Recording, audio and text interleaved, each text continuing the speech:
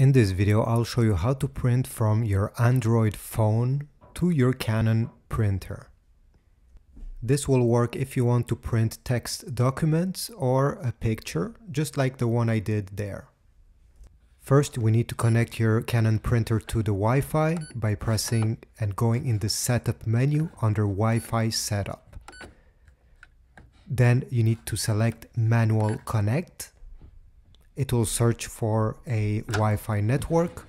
Make sure that you connect the printer on the same Wi-Fi network as your Android smartphone. So this is mine, but if you don't see yours, just press the arrows until you select your Wi-Fi network. Then you press OK, press OK again. Then you need to enter the password with these pads. You see here, it's a small letter. If you press this button there, you're going to switch between capital letters and numbers. Once you enter the password, press OK, and it will connect to the Wi-Fi network. In the meanwhile, go on your smartphone Play Store app and download the Canon Print Inkjet Selfie app. Here the printer is done, just press OK. So now it's connected to the Wi-Fi. Open the paper tray of your Canon printer. Load some paper. Open the tray where the copy comes out.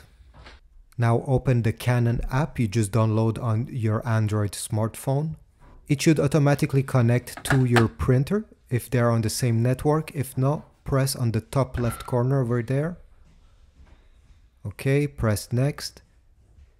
Now you don't need to give your location necessarily, so you can say don't allow, and you should see your printer in this list. Mine is over there. I'll just click on it and here it will appear. Here I have to choose between if I want to print a document or some photos. I'll choose some photos, but you can choose document and go ahead and select it. Now select the photo that you want to print, and here it will tell you how big the picture will be and what kind of paper. If it's not what you are going to use, press no and then press print settings. And here you can modify each settings separately. So here paper size, if you want the picture to be 4:6, you can just leave it like this. If you're using normal paper, just select plain paper instead of glossy. And the other settings, you can leave them like this. Go back and here it will tell you what you just modified. Now it brings you to this page. It's just a bit weird, honestly. I don't know why it brings you there. You just need to go back in the app because it will open the browser. But just go back in the app, you're here, and you're gonna press the print button when you're ready. So you can also just verify that you want it to be 4:6 or the full page and press print when you're ready.